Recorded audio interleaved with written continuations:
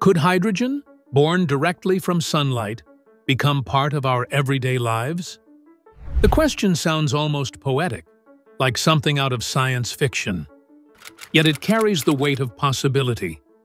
Imagine energy drawn not from deep mines or hidden reserves, but from the sky itself. A resource as old as the universe, reshaped into fuel by the touch of light. For decades, this vision has hovered on the edge of reality, too fragile to hold. Now, quiet experiments on rooftops are turning whispers into proof. The dream of sunlight into fuel is no longer just a dream.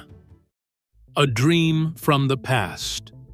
The vision of a world powered by hydrogen is older than many might think. In the early 1970s, a South African chemist named John Bockris spoke of what he called the hydrogen economy. At the time, the world was shaken by oil crises and worried about dependence on fossil fuels. His idea sounded bold, even radical. What if we could move away from oil and coal and instead build a society powered by sunlight and water? Hydrogen, he believed, could be the key. It would not be mined from the ground but created wherever people lived. It could drive cars, heat homes, and power industries.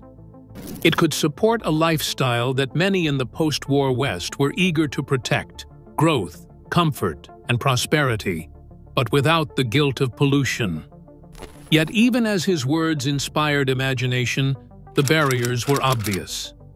The chemistry was understood, but the tools were clumsy. Solar cells were expensive, and the process of splitting water demanded more energy than most could affordably provide. Industry and politics were not ready for such a change. Still, the idea never vanished. It lingered in laboratories, in small pilot projects, in the dreams of researchers who believed time would eventually catch up.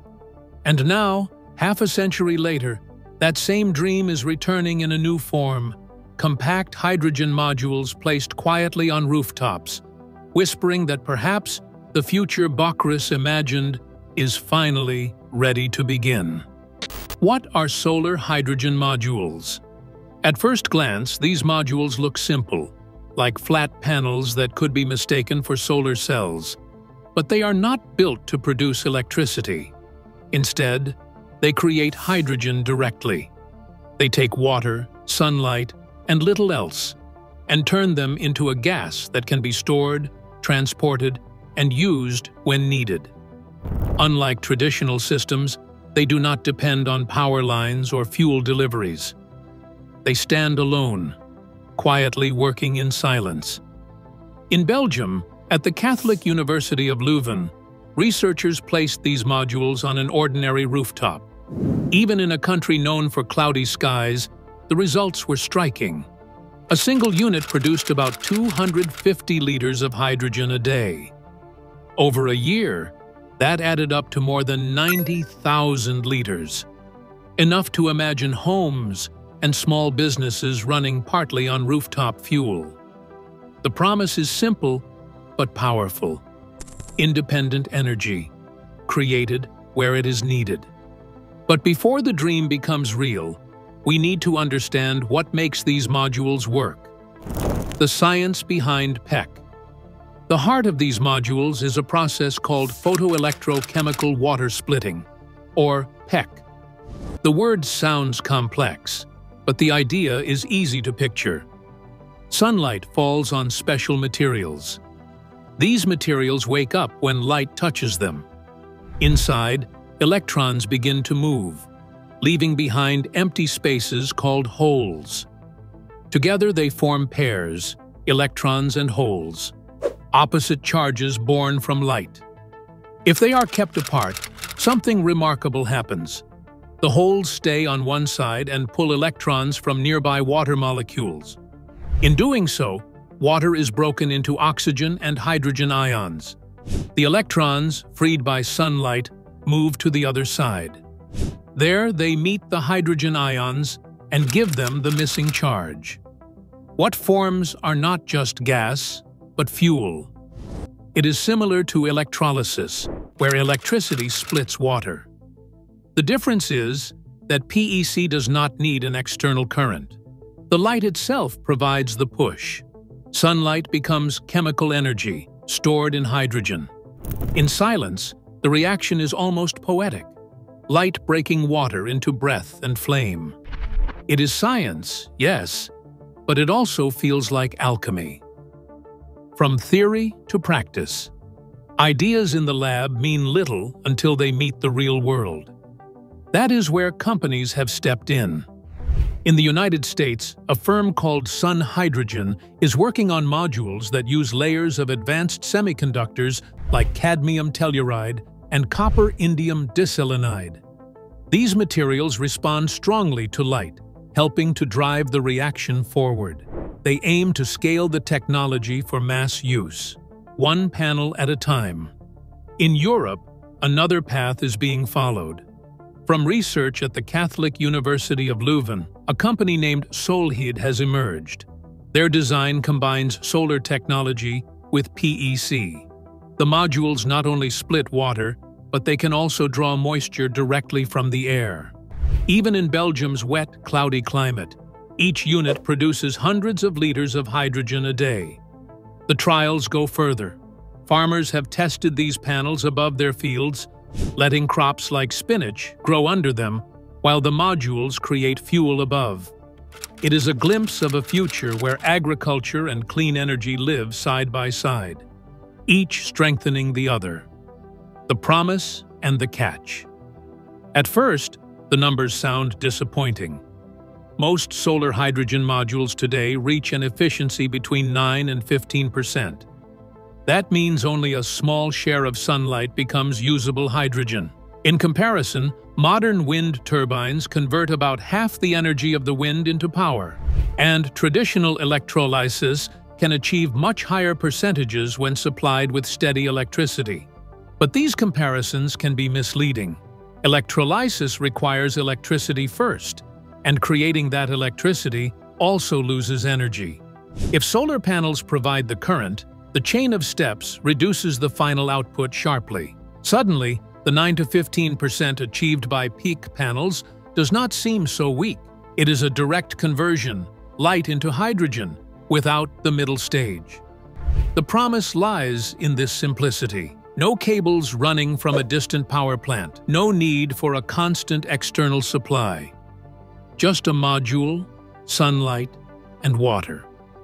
The catch, of course, is that efficiency must improve to make the system practical at scale. Every percentage point gained means more gas, more independence, and more hope. Yet, behind the progress, the same quiet question lingers. How much further can science go? The challenges ahead. Every new technology carries hidden struggles. For solar hydrogen modules, the first obstacle is the material itself. The semiconductors that drive the reaction do not capture all parts of sunlight. Some only respond to ultraviolet rays, ignoring most of the spectrum. Others wear down quickly when exposed to the acidic electrolyte. Finding materials that last and absorb more light is still an open challenge. Then there is the rhythm of nature. Sunlight does not flow steadily. It rises, fades, disappears, and returns. Each cycle switches the reaction on and off. Conventional electrolyzers prefer stability, not the constant stop and start of a day-night world. Over time, this can weaken performance and shorten lifespan. Storage adds another layer. Hydrogen must be captured, compressed, or piped into tanks. Without proper systems, the fuel risks escaping into the air. Infrastructure to handle this safely and cheaply is still rare. So while the promise shines brightly, the path forward remains uneven. The modules whisper of freedom, but their voices are still fragile, waiting for answers only deeper research can bring. The price problem. Even if science works, cost remains the heaviest barrier. Right now, hydrogen made with solar modules is far more expensive than hydrogen from fossil fuels. Estimates place it near $10 for every kilogram produced, while steam methane reforming, the standard fossil method, can cost less than $2. That gap is wide enough to slow adoption. Early systems always carry this weight. Small production runs make each unit costly. Specialized materials add more. And building the pipes, tanks, and safety measures needed to move hydrogen only increases the price further. Companies like Solhyd hope to change this. They plan to bring costs down by scaling up, building semi-automated production lines by the end of this decade. If they succeed, modules could one day approach the affordability of solar panels. But until then, the dream asks for patience. The question is not only whether we can make hydrogen from sunlight, but whether we can afford to let it grow. What it could mean for us.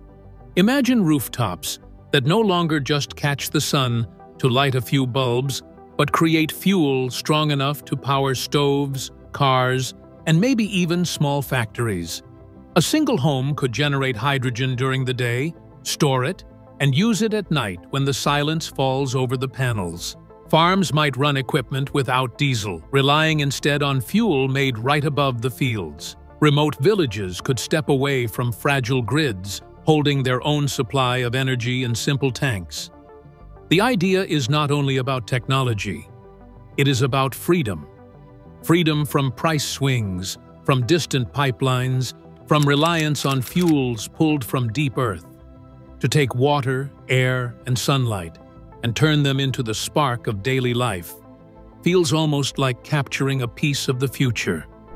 A flame born quietly, where we live. The story of solar hydrogen modules is not finished. For now, they remain fragile, costly, and limited. Yet, their presence on rooftops shows a path that once seemed impossible. It may take years, even decades, before they spread widely. But each experiment, each quiet panel splitting water with light, carries a hint of what might come. Humanity has always searched for new ways to harness the sun's power. This is another step in that long journey. The question that lingers is simple. When the time comes, would you place one on your own roof?